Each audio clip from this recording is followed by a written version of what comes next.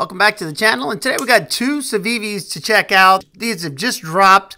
We have a brand new Civivi Vision FG. I absolutely love the Civivi Vision FG, and it's got a different type of pattern on the Damascus. My original one has that polished, where it really shows. This one's like a black wash finish. They both look nice in their own right. This one also has black canvas micarta that it comes with. And I also have my standard one. So I guess you could see that I really like the Civivi Vision FG, especially Civivi's version. I like it more than the Wii version because it's easier for me to actuate this super lock. And it's a nice fidgety knife. Excellent utility blade shape. Easy to get the tip down on the thing to do drag cuts, fine precision work. And then you can choke all the way up there to get nice control over that edge. Yeah, I did some testing with this one just to see how this Damascus performed and to see what it looked like after I was done. And you can see some remnants, of some where it kind of rubbed on the coating, but a lot of it was just the oils rubbed out and no major cosmetic blims or anything after all the cutting I did. Another one that, is fun to use, easy to carry. It's not, it's not super cumbersome or anything. It's I would call it medium to large knife at 7.95 inches long. It's got a 3.54 inch blade. And like I said, on this one, it's a Damascus blade. And their Damascus is basically a VG10 Damascus. And it performs really well, especially for a budget Damascus. I like it a lot. It's stainless and it takes a very, very keen edge. This is a Snex design and he has some really, really cool knives out there. Hopefully we can see some more of his designs brought through the Civivi lineup. The knife has just that right amount of belly. I'm able to do those long cuts into cardboard without having to worry about cutting it out. You could use this for food prep if you wanted to, because you can get a lot of that in the pinch grip. You can get a lot of that edge onto the cutting board or a flat surface. Yeah, overall, it's a pretty darn good slicer. It's definitely Civivi thin. Now this one is, at that upper end of the budget territory, coming in at $100. Do I think it's worth it? Yeah, absolutely. It's an outstanding knife. The super lock is super strong. I even did some spine wax just to show that. I already knew it was going to pass, just the way this lock is done. And you have like a little window in the scales to where you could actually see where the lock is engaging into the little cutout right there in the blade. Really nice there. Next, we have a new design. This is the Civivi Vexillum. I guess that's how you pronounce it. And Civivi really stepped it up with this one, once again, raising that bar. And it's just very impressive. This one comes in at around $96 for this particular variation. This is the only one that has a non-coated blade. There's two other ones. Both of them have a black blade on them. So if you're not into that, this is the one you'd have to go with. And I like this one. Now, this is a large knife coming in at 9.06 inches overall length. It has a 3.81 inch clip point blade of Nitro V stainless steel. I like Nitro V just as much as I like 14C. It takes a super, super keen edge. It's a tough edge, and it holds it for a reasonable amount of time as well. You do have a small row of jimping. It is functional, especially when you choke back right here. But there's also a forward finger choil that I can choke up on. I can either put my finger in this scoop right here. If I'm going to hold in the saber grip, that's the most comfortable for me. Or in the hammer grip, you can get right up to that edge so you can control your cuts and you can get a lot more power in this manner. Because it's a clip point, you got a nice top swedge that kind of comes down to thin out that tip.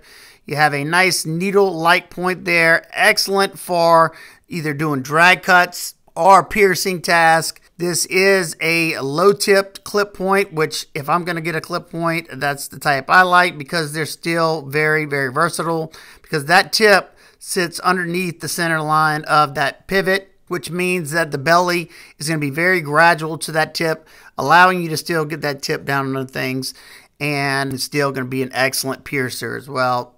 This one has a nice satin finish on the blade, dual thumb studs. When I say they're raising the bar, just they do so many awesome little things that are in knives under $100. Even your thumb studs have some milling on them for some texture and just for some added aesthetic there. They're nice oversized thumb studs, easy to get your thumb on. We'll talk about those later.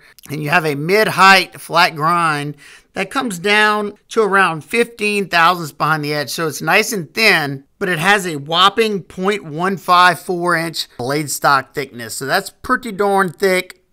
I'm kind of interested to see how this thing's going to perform. Let's find out.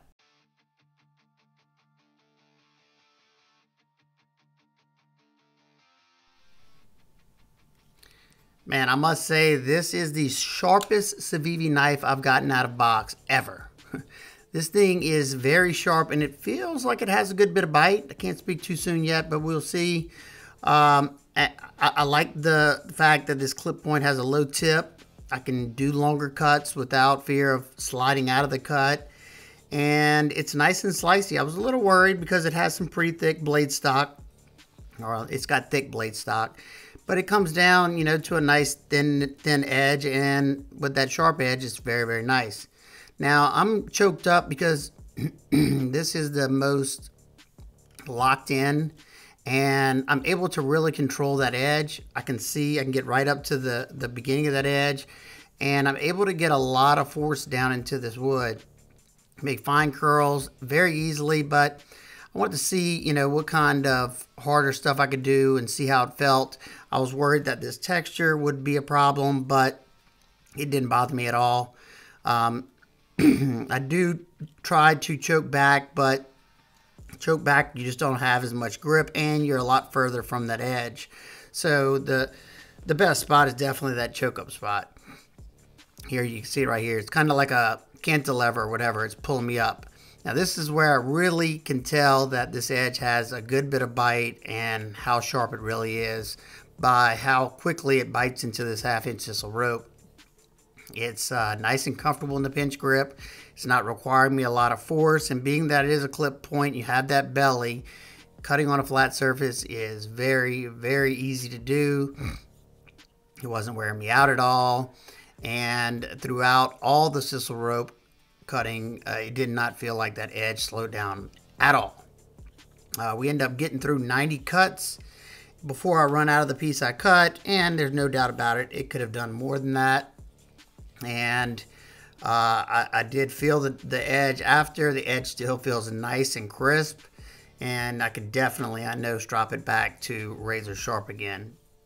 But you could probably do a pointer finger grip on this one. I'm trying to maneuver my hands in a way to where the blister that I have from the last 5 knives I tested don't aggravate it whenever I'm doing this one. And for the most part, I'm able to get around it. So nothing bad to do with the knife. It's just my hands are beat up and blistered up from doing these all the time.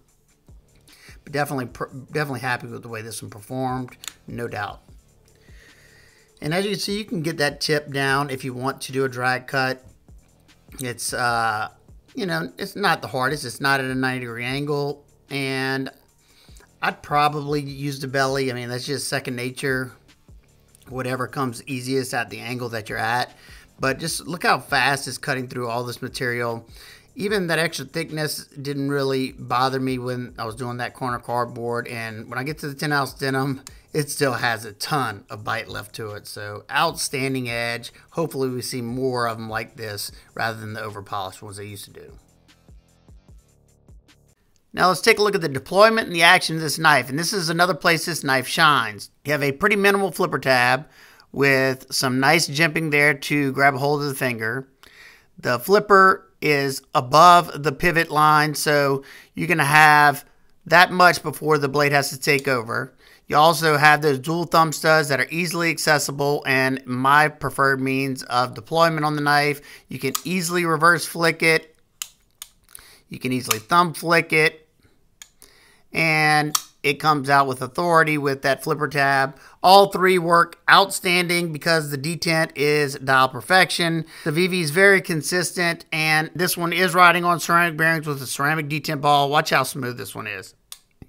Now, a lot of that has to do with the fact that you have a big and thick blade, so lots of extra mass to bring that blade down, but I mean, just look at that. Super smooth, super snappy. Outstanding action overall.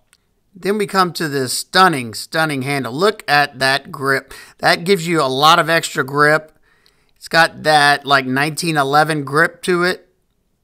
You have a very subtle contouring on those scales, softening around all the edges. There's no sharp spots where you don't want them to be.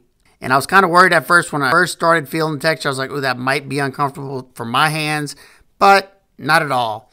And I think the blue-black layered G10 looks nice on this particular one. The other ones have solid G10 with the same milling. You have Torx T8 throughout. The only place you have Torx T6 is the pocket clip, and I'm fine with that. They have inset the pocket clip into the G10 along with countersinking those pocket clip screws so nothing's going to get hung up. And they even put a flat spot underneath that pocket clip so it's not shredding up the pocket. This one goes in nicely. You definitely have enough ramp, almost too much, but even when I'm choked back right here, I don't feel it at all in my medium-sized hands. We have a black G10 backspacer with this little split geared pattern. It is a little bit above the scales, but I never feel it whenever I'm cutting. And you have a hidden lanyard post in the back right here. Your stainless steel liners have been rounded. You have tons of internal milling there to try to bring down the weight as much as possible, especially with that thick blade stock. Bringing the weight to 6.1 ounces, so it's a hefty knife. I had no issues carrying it, but you know, some people might not want something that heavy. Lockup on my knife, I'd say, is sitting around 40% or so. Access to the lock bar is good because this comes down lower. You have some texture there. It's not uncomfortable. It's easy for me to get my thumb in there, no problem. Nice solid engagement every time. No play at all. This thing's got very, very tight lockup. Now for some size comparison, as you can see, it's a big knife. It's a little bit bigger than the Sencut Glide Strike, and it's a good bit bigger than the Civivi Praxis Aluminum, which is bigger than the original Praxis. It's a good bit bigger than both the Ontario Rat 1 and definitely the Rat 2. Man, I really struggled trying to find something close to the same exact length, and these are the closest I could find. We have the Artisan Accelerator, and we have the Miguron full-size Valona. Now, for my nitpicks and complaints, it's not lefty friendly, not something that really affects me, but I understand we do have lefties out there. And I do wish they would have went with a little bit thinner blade stock, even though this thing performed on another level. I can't really be mad at it, you know, but it would have performed even better with thinner stock. That's a lot thicker than most of the stock they use. But other than that, you know, I think it's a very attractive looking knife. If you're looking for a big bruiser, especially a clip point, then this might be the one for you. I've been enjoying it. I'm glad they're doing some larger knives. I've been enjoying my larger knives quite a bit. You know, like I said, this one is a little bit heftier than most of the ones I've been carrying, but I had no issues carrying it.